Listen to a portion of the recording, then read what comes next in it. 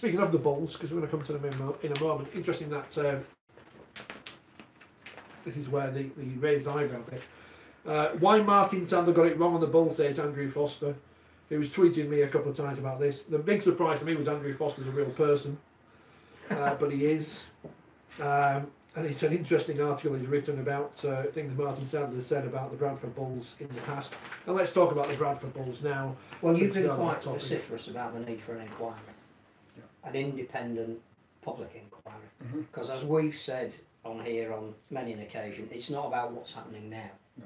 It's about what's been happening for 7 or 8 years and how mistakes, which are proven in history, seem to get repeated. And one thing that has broken today is Bradford have filed their accounts late, but are £1.4 million in debt. Now, for a club that is in the Championship, who are in the process at the moment of relinquishing as many players as they're trying to re-sign, probably haven't got enough to put a team out at the moment. Where do we go with this Bradford story? So, irrespective of the people who are now involved in running the club, who look very much like the previous people who ran the club, who look similar to the previous people who ran the club before that, which raises questions about how we allow certain people to run clubs. You're in charge of the RFL. You're Simon Johnson, who's just been appointed as the new chair of the board of the RFL. Do you try and sweep it under the carpet? Make bland statements about we've checked as much as we can check and everything's as above board as it can possibly be? Or did you say, look, we've had enough now? This is a potentially important club to the sport that's been allowed to almost be desecrated by some people who've been in charge, if that's not too strong a word, although I don't think it is. How do you stop the merry-go-round? Yeah, it's a tough one. I think it's nothing short of a disgrace what's gone on with it. I think it's an institution of a club.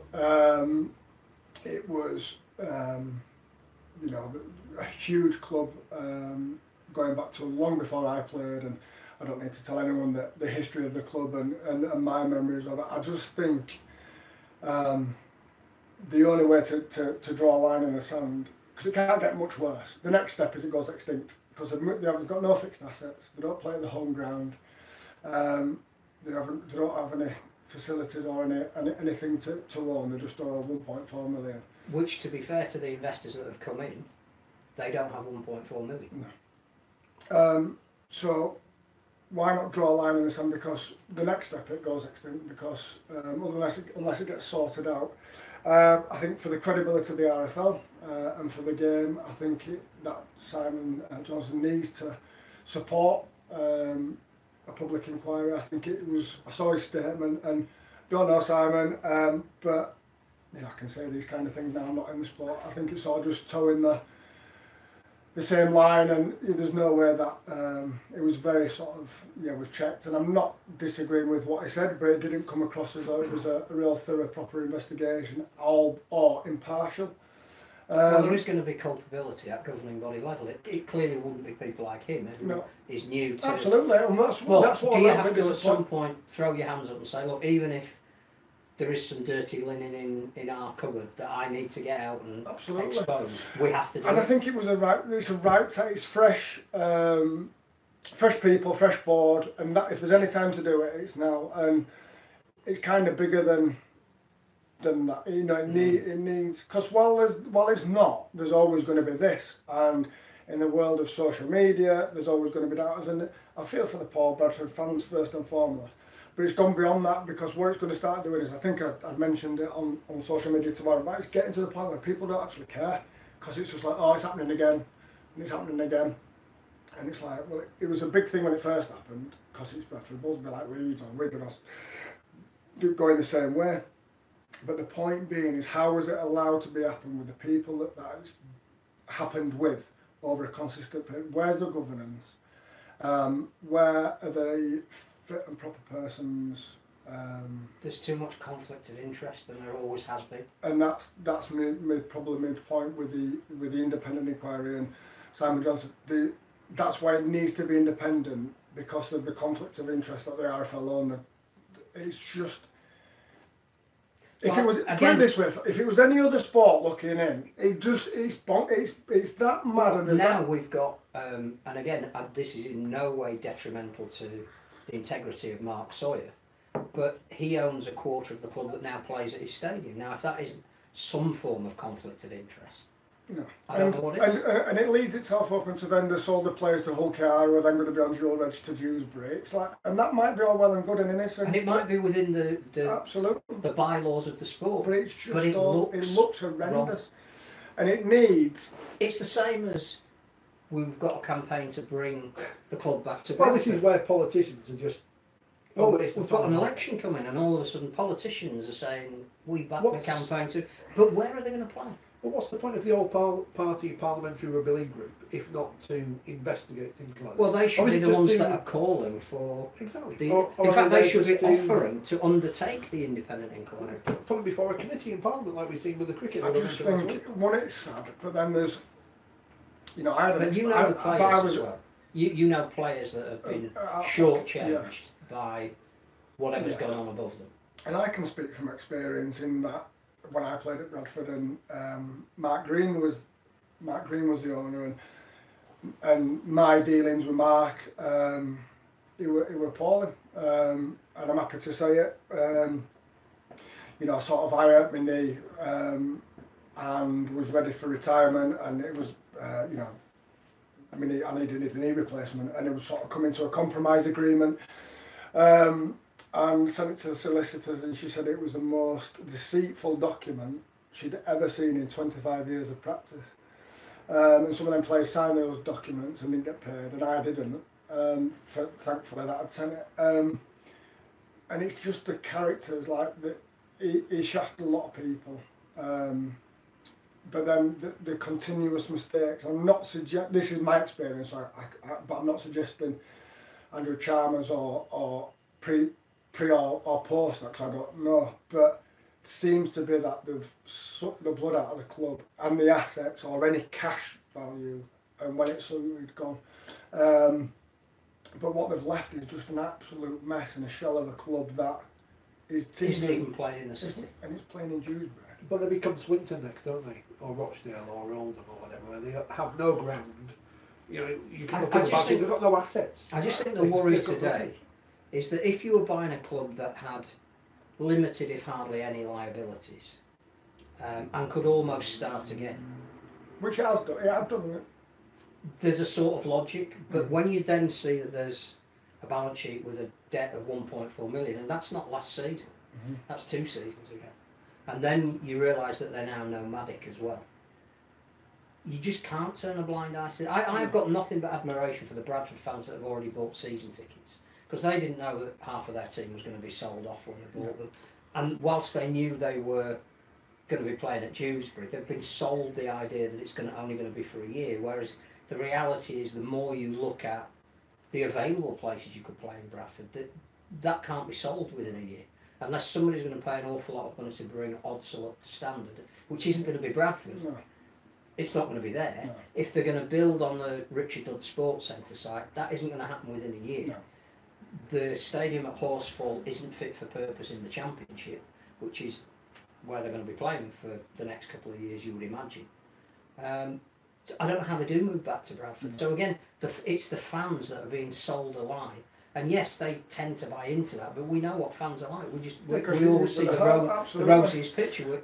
And my worry with it is, and it's kind of, we've made a bit of a statement, and it's kind of, the longer they leave it, it'll just go away and we don't talk about it, and it just sort of gets swept under the carpet with time. And I was thinking about actually driving. I was driving today and I went past the 606, and it came into mind. I thought, I've not heard much other than it was before the accounts were published this afternoon. It was this morning, and I thought it's quieting down, and that's what everyone had just wanted to do, is just quieten down, and the season starts. And they've done that with Eamon McManus, who it's just been announced again today, has been fined £3,000, $1,000 of it suspended for the comments that he made in the programme about refereeing. Now that was 2 months ago, 6 weeks ago, just after Wembley.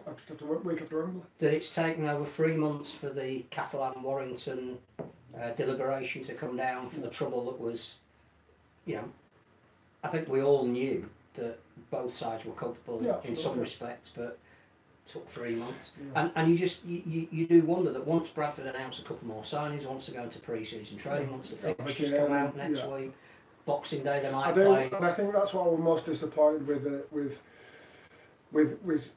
the new board, and I think it was a real. So yes, I'm not disputing that they would have looked into it, but it's not impartial. I think there'd have been a real good support from the game to say, look, this historic club has been decimated into just a shell and a mess.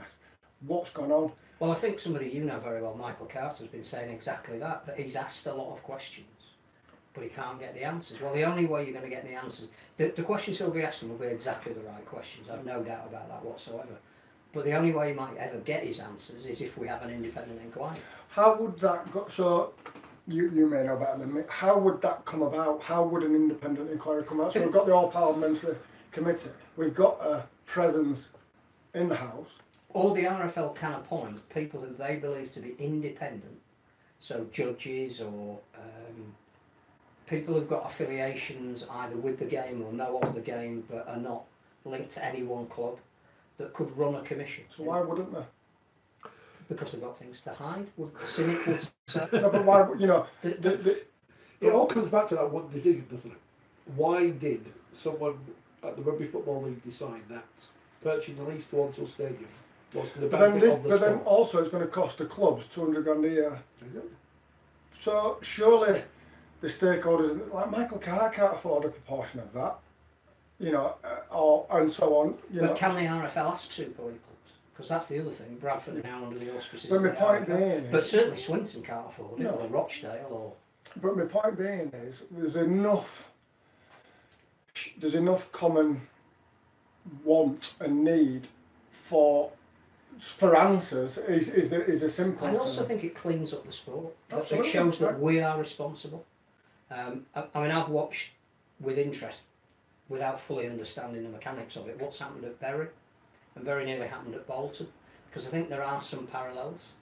You know, owners who were deemed to be fit and proper that clearly under investigation weren't, and because we are rugby league and not football, we don't get the same level of scrutiny, which in some respects is a good thing if you're trying to hide stuff, and in others isn't. So I just think if I'm the RFL at the moment and I get the opportunity at this moment in time, which doesn't stop anything that's going on at ground level to keep Bradford going, but you organise an independent inquiry into how we've got to work. You go back to wherever you think the starting point was, probably 2005 if we're being honest, because when that great team started to break up, you can almost trace the demise on the field, which became the demise off the field. Chris Casely let his shareholding go, and it's almost from the minute that he decided that he was going to... It's from 2006 onwards.